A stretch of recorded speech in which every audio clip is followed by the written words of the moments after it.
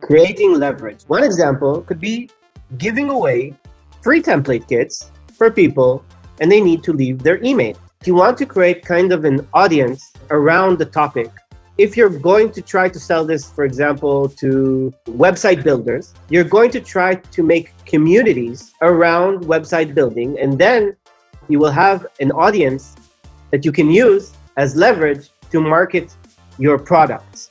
And once you've done that, and you have a good follower base and a loyal follower base, then you can start slowly but surely to try to push one product at a time.